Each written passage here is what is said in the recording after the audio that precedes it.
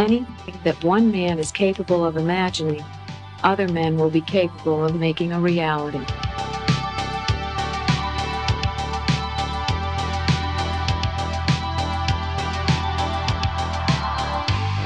It's been almost 2 years since researchers at Langley began developing a vehicle capable of horizontal landing.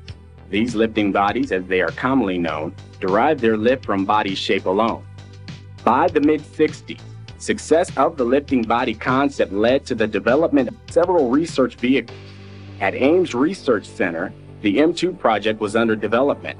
The first M2 vehicle was actually towed across the desert at roughly 110 miles per hour by a stripped-down Pontiac. Eventually, the M2 designs, as well as the Langley design, the HL-10, were being loaded into B-52s, taken about 8 miles up and launched. The HL-10 was the most successful of the lifting bodies. It exhibited acceptable transonic and supersonic handling characteristics and eventually became the fastest and highest flying piloted lifting body ever built.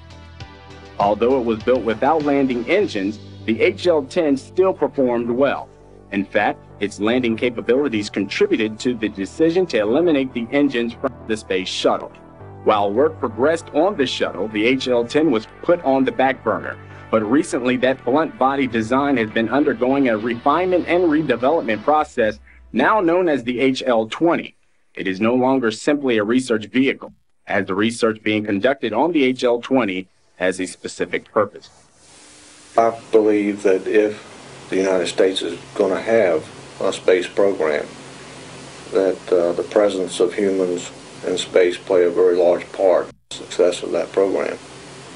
And so the importance of having the ability to transport people to and from space becomes an absolute requirement.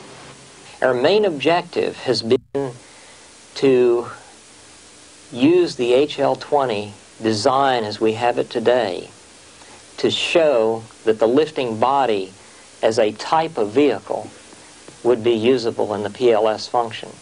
What we have done is to take the lifting body and really go through it in significant detail. And the research, if you will, that we've done on this, really quantifies the capabilities. We do a free flight testing here. The free flight test, you fly the model on a tether, and you program in control laws, and therefore you're able to study all the characteristics of the airplane unrestricted because it flies on the tether. This is a low-speed facility. We normally test most small models, which this HL-20 over here is a small model. It's a 20% scale model. We are measuring normal force, axial force, pitch, rolling moment, yawing moment, and side force, using a 6-component internally mounted strain gauge balance. Balance is mounted on the center of gravity that we want the data referenced about. We measure a large battery of data to support simulation studies. I think the research we've done has been extremely important because it's helped to determine the configuration that hopefully will become the full-scale configuration all the way through the program.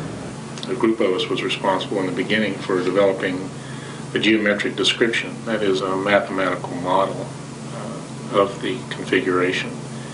Be used subsequently for various analyses such as aerodynamics and structures, as well as to provide a guide for the people building a full-scale mock-up.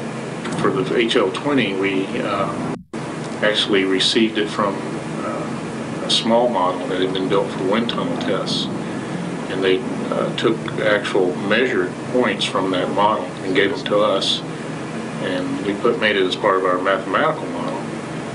And that was kind of our rough data, and then from there we kind of made the surface a little smoother and things that are easier to do on the computer.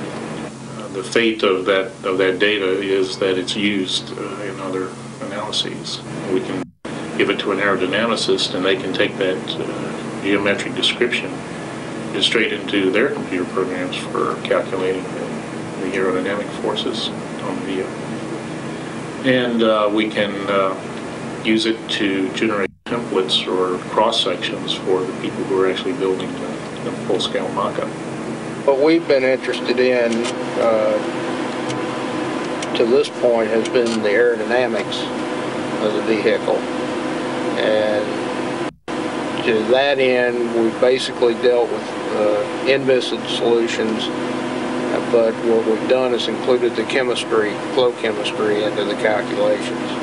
One of the things that is always a concern is the effect of the gas chemistry on the aerodynamics and heating.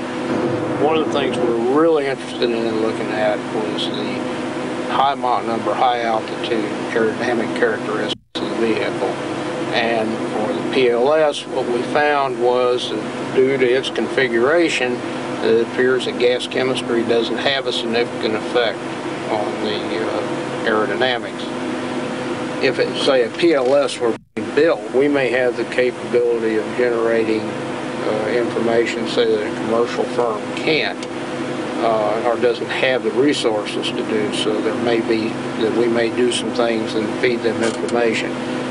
That's been the history of a lot of these type projects. If you don't do it step by step, if you just do one great big iteration, then you don't understand or don't know which one of your modifications really worked. It's not how small it needs to be, it's how big can you make it. You always want to make it as big as possible for accuracy purposes.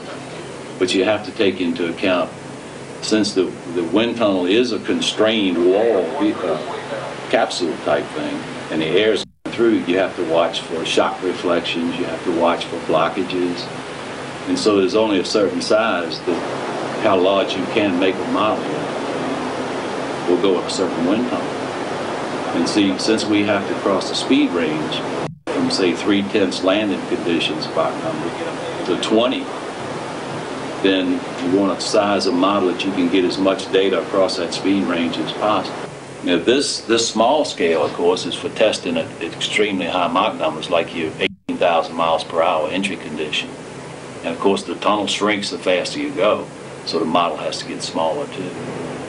I have to take into account how much volume they need and the seating arrangements. And what I do then is wrap an efficient aerodynamic shell around that as efficient as I can. In other words, volumetric efficiency is just as important as aerodynamic efficiency.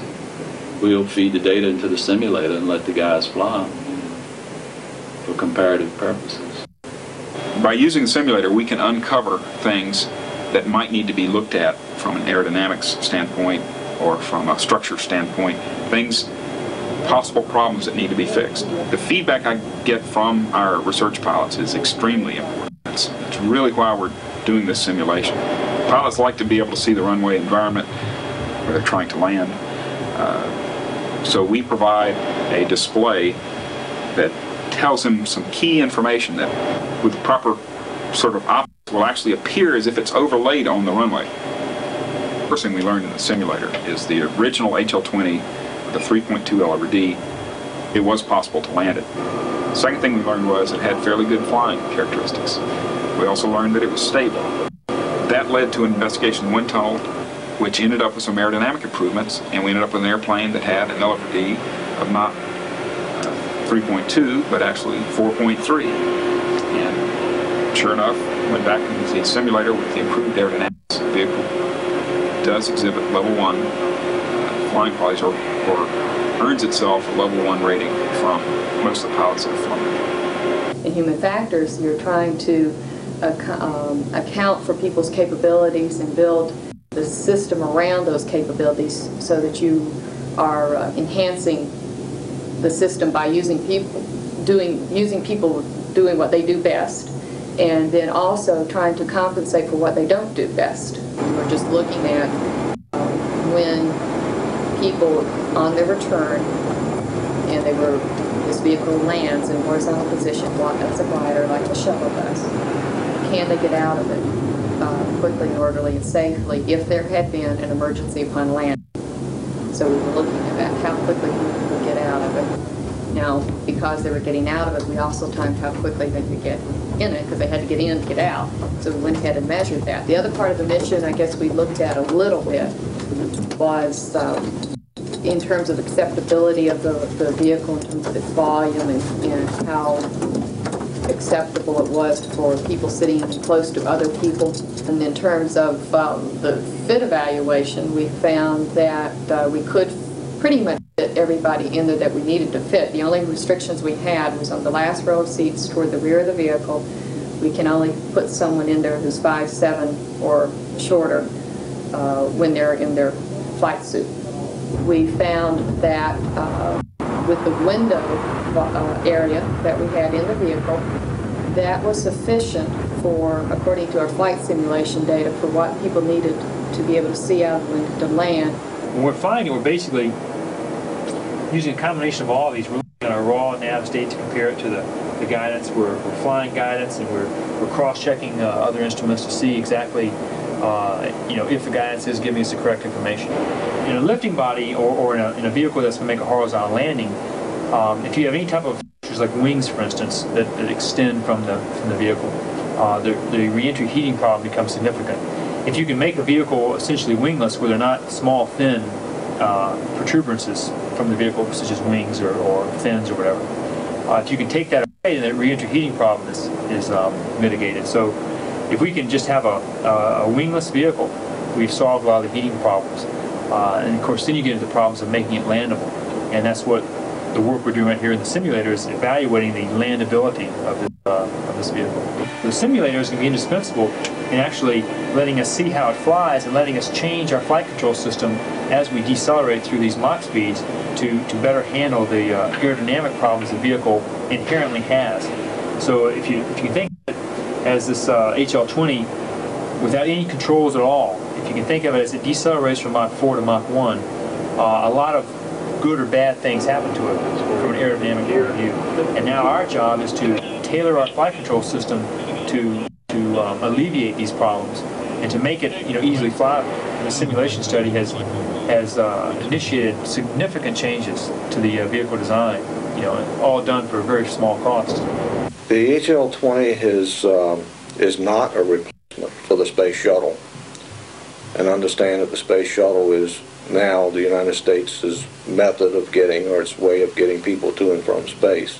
The HL-20 has a hypersonic LRD, I'm speaking of, by the way, of about 1.4, which gives it a large cross range when it comes back from the space station. When it does the deorbit and actually flies in the atmosphere, it has an 1,100 nautical mile cross range, which is about the level that the shuttle has. The other advantage is being able to land horizontally on a runway, like runways that we have nowadays. With the HL-20, it's simply a matter of hooking up a tow truck, like you do with an aircraft, and you tow it around an airport and tow it from the runway to the servicing facilities. Typical mission would require the spacecraft or the PLS to be processed on its own and then mated with a booster or a launch vehicle on the pad. And then the mission operations would commence. The booster would carry the spacecraft, the PLS, to the space station and rotate the crew, change out the crew, if you will, and return people, or up to 8 people, back to the Earth. I believe we, as an agency, have learned a lot on what we can do and what limitations there are, and so on. So I think it's been a very good program. If it goes, that's going to be wonderful. If it doesn't, I think we've really contributed.